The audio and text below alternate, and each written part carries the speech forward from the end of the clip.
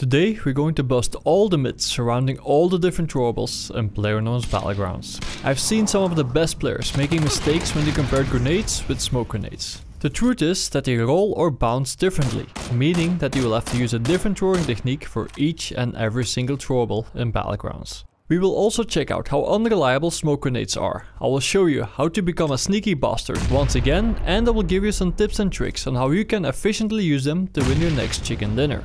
I was very impressed to see how much work the developers put in to change the behavior of all throwables, because most of them have entirely different characteristics.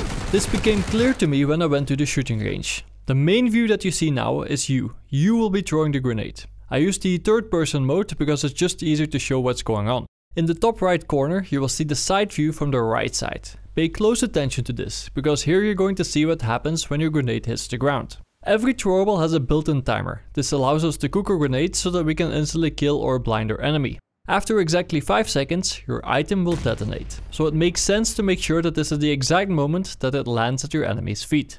This is the easy part, and you probably knew this already if you watched one of the first tips and tricks videos. The tricky part is knowing how to throw your item, because they all bounce or roll differently. Let's start with the most lethal one, our beloved frag grenade.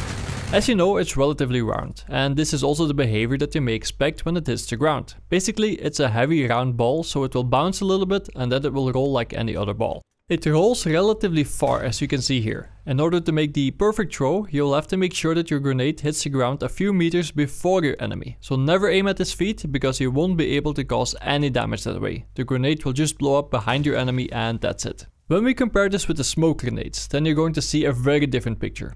A smoke grenade isn't round. Basically, it's a cylinder. In other words, just like in real life, it will bounce differently. When it hits the ground, it will bounce up a lot more compared to the normal grenade. This means that it loses a lot of its forward speed or momentum.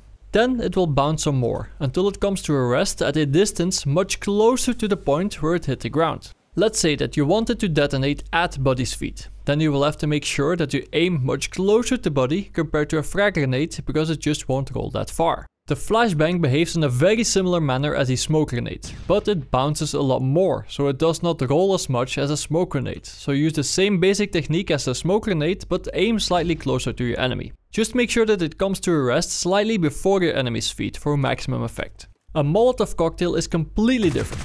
You're throwing a bottle, and like most bottles, it will shatter immediately when it hits the ground. In the beginning, I thought that you had to aim at your enemy's feet in order to kill him, but that's not true. I threw about 10 Molotov cocktails at this person's feet and none of them caused any damage.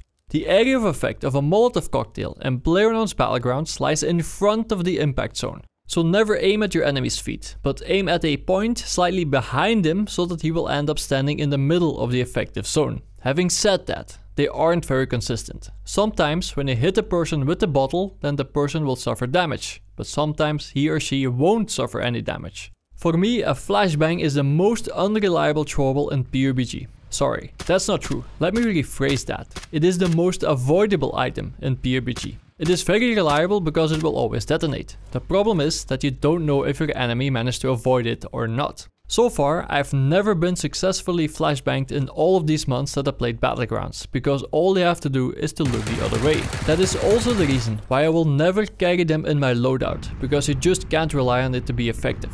If you found a more successful way to use them, then please let me know in the comments.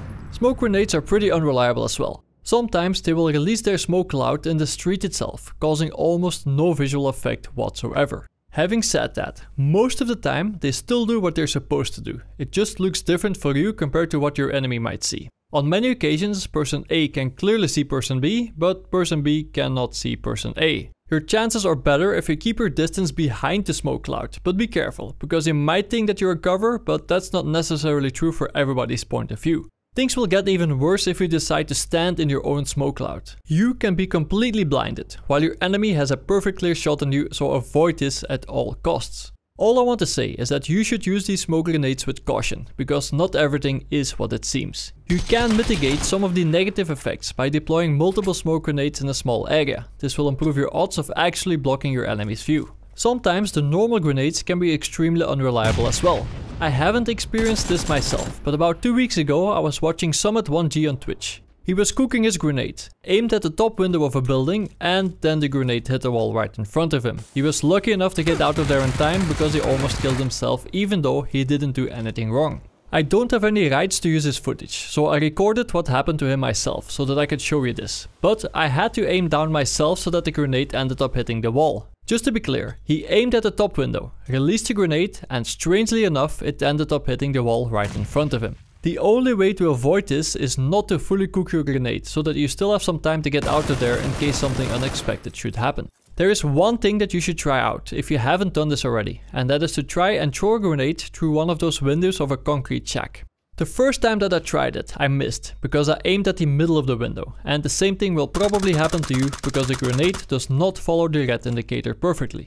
You will have to aim slightly lower if you're standing this close to the shack. The best thing to do is to aim at the bottom of the window. It is by far the easiest way to clear it from camping enemies without exposing yourself. There is a way to fool your enemy with these throwables, but it all depends on the situation. You could call this psychological warfare at its best, if you can convince your enemy that your harmless smoke grenade is a proper grenade instead. People don't expect you to throw a smoke grenade when there are only 2 guys left alive. You would expect a normal grenade to be coming your way, right? And you can take advantage of that. But once again, you will have to become a sneaky bastard. Throw your very dangerous smoke grenade when you're rushing at him. Don't throw it too close to him, because then he might be able to see what it is. So throw it slightly further than usual, but still close enough for him to think that it can cause damage. The poor guy is going to hit the floor looking for cover, thinking that it's a proper grenade. And then he sees the smoke. He realizes that he's been fooled, tries to get up in time, and then the inevitable will happen. Another chicken dinner thanks to those very lethal smoke grenades.